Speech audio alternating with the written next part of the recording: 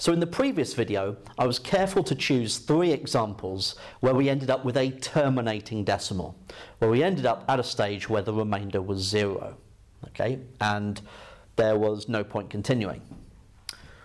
With each of these examples, however, we end up with a recurring decimal, okay.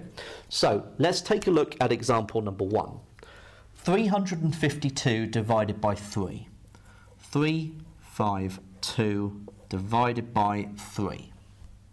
So 3 into 3 goes once. 3's into 5 go once with 2 left over.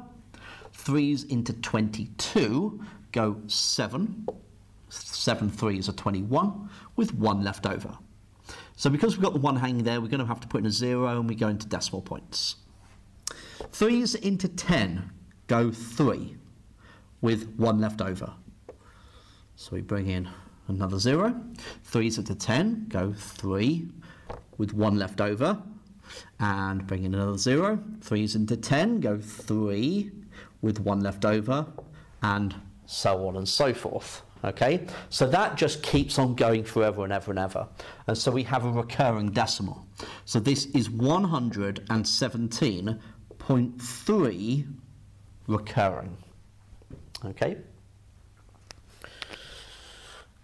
Okay, so let's take a look at the second example.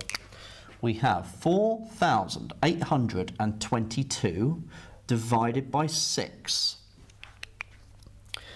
So 6 into 4 goes 0 with 4 left over.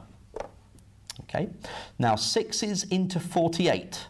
Well, 6 eighths of 48, so that goes in cleanly. 6 is into 2 goes 0 with 2 left over. 6 is into 22, go 3. 3 6s are 18 with 4 left over. Okay, so we're going to have to bring in a 0 and we're going to have to go to decimal points. Okay, now 6 is into 40, go 6, because 6 6s are 36 with 4 left over. Bring in another 0, 6 into 40, go 6 with 4 left over. 6 into 40, go 6 with 4 left over. And so on and so forth. So 4,822 divided by 6 is 803.6 recurring. Okay? Right. Last one. 456 divided by 7. Right, I'm going to give myself a little bit of space for this one. So 456 divided by 7. Right, so 7's into 4 goes 0 with 4 left over. Now 7's into 45 goes 6. 6 7's are 42, so I've got 3 left over. 7's into 36 go 5. 5 7's are 35 with 1 left over. So I'm going to have to bring in a 0 and then decimal point. 7's into 10 go once with 3 left over. Bring in a 0. 7's into 30 go 4. 4 7's are 28 with 2 left over. Bring in a 0. 7's into 20 go twice with 6 left over. 7's into 60 go 8. 8 7's are 56 with 4 left over. Okay, 7's into 40 are going to go 5. 5 7's are 35 with 5 left over. 7's into 50 go 7 with 1 left over.